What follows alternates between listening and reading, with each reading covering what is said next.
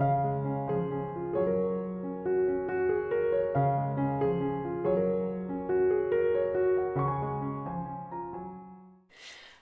I'm Sharon. Welcome to my YouTube channel. I thought today to be a good opportunity to talk to you about scales, or when I say scales, I mean scales, arpeggios, all sorts of technical exercises when you're doing your music practice. And I think that scales, etc., they do get a really bad rap, and we see them as an unpleasant, necessary evil before we get to the main event, which is then practicing your pieces. And that's kind of an imbalanced approach really, because scales are really, really important in their own right.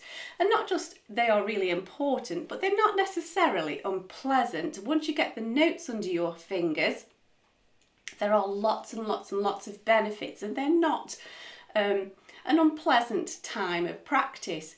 And so the first benefit that I can think of when you're practicing scales and arpeggios is finger strength. So from a pianist's point of view, of course, you are really building up your finger strength like a gym workout. You've got to build up these muscles gradually, and then you've got to keep them supple. So you're building up finger strength and you're building up dexterity. That's true of any instrument. But also, if you think about, for example, a wind instrument, say if you're doing your flute scales, you're also building up your diaphragm strength, you're building up your muscles there, you're building up your embouchure technique, and also you're getting the note formation sorted so that you've got these notes in your repertoire as you're practicing them, and then they're all ready for you in the bag when you start playing your pieces.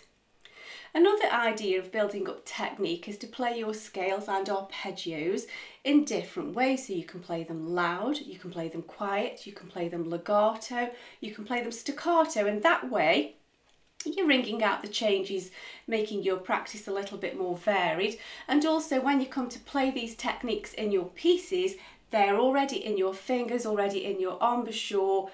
You've got those techniques in place ready to go. If it is that you're struggling to get the notes, first of all, if you're a pianist, if you go to my playlist, I've got all the major scales, all the minor scales and arpeggios for both as well. And you can literally see me playing them and demonstrating the fingering at my piano. It's my old piano actually.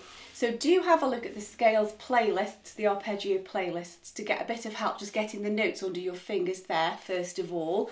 There are scale books as well that you can refer to that tell you everything you need to know. These are great as a starting point, but as soon as you can, you need to get them from memory really. It's actually easier that way as well. This is the new ABRSM scale book that I use for my teaching. However, I must admit, I did dig this one out just for posterity. This is my old ABRSM scale book. In fact, it's associated board, old logo. This is the one I used when I was about 16. In fact, it's starting to smell a bit old, a bit musty as well, but that's the one I go to personally as well. There, we'll come to the hand-on in a moment. And so if you're struggling with a particular scale, one little technique that I've found that is really, really helpful, which I'm not quite sure why it works, but if you play them dotted, so if you dot the rhythms long, short, long, short, long, and then you go back to regular even rhythms, somehow it irons out the mistakes. I think it sort of practices in a pause rather than you playing pauses sort of random really. It really does make a difference, so have a go with that. If you think you've got your scales super licked, then just test yourself and try them with the metronome, building up the metronome speed, because the metronome tells no lies and it won't wait for you. And if you think you really know them, just try it with the metronome, and any little insecurities come bubbling to the surface and you realise sometimes you've got a bit more practice to do.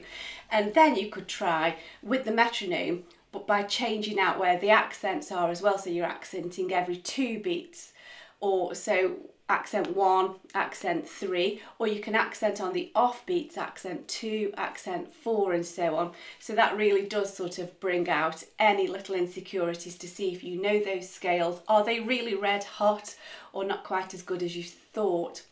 Once you've got scales under your fingers, it's a really good opportunity to just spot check your posture, because now you're no longer thinking about the notes that you're playing, you're just rattling through the scales or the arpeggios, and it's a good time to just sort of stop and think, well, hold on a moment, Am I sitting correctly? Am I slouching?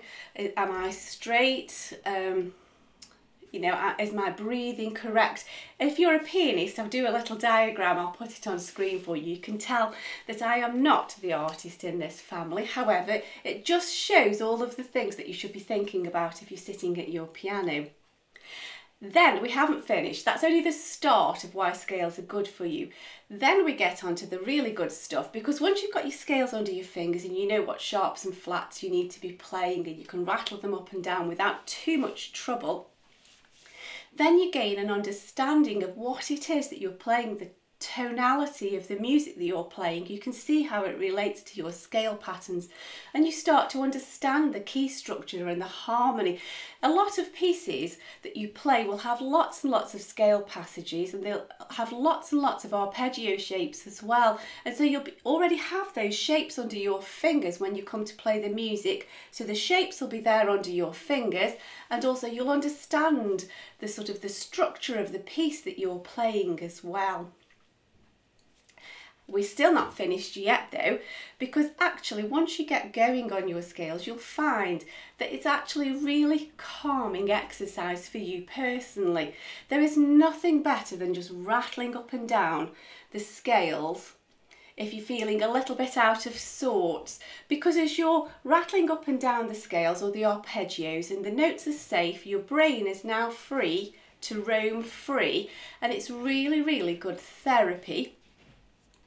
And so if you're in a bad mood, not that I ever am, of course, but if you're feeling like a little out of sorts, if you sort of bash it out on the piano, whatever instrument you're playing, you can just rattle it out of your system, and you'll find perhaps that the scales start off pretty loud, and then as you calm down and just work it out of your system, they start to quieten down and the C's begin to calm. C's as in rough C's, not C's on the piano, pardon the pun.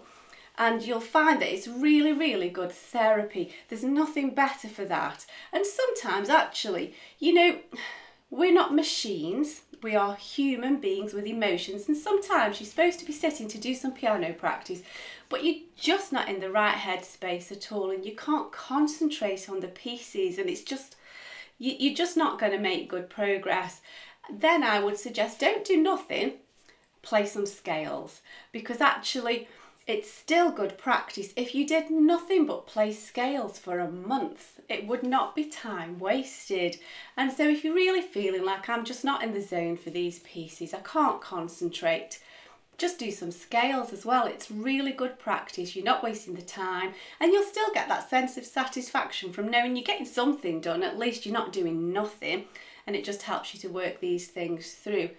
And then if you think you've done everything you possibly can and you've done all the scales, I mean, there's a lifetime's work really. You can then go on to various technical exercises. If you're a pianist, I do recommend the hand-on technical exercise, and this sort of scale passages, but it just changes it up a bit. So you're working in thirds and then scales, or just doing various different sort of turnarounds and stretches. There are particular exercises to strengthen finger 4 or so on. Because think about it, scale literally means step. It means, there are lots of meanings to the word scale, but in this context, we're not talking about fish scales or weighing scales. We're talking about scales where it's literally referring to steps like the rungs on a ladder. And so you are literally stepping up your instrument step by step, and so this changes it out where you perhaps kind of miss a rung here and there, as it were, as well. And as you're stepping up and down your instrument, you are becoming so familiar with your instrument as you just keep stepping up and down the scales in whatever form, and then you are sort of becoming more at one with the instrument that you're playing as well. And so, you know, there's a lifetime's work there. So don't think just 2 minute scales and it's job done. However, try and see it as a good thing. It's a positive. It's actually quite pleasant. Once you've got the notes under your fingers, try and change your mindset if you haven't already, and you can actually find that you can actually begin to love scales. So I do hope that's encouraging to you. See you next time. Bye.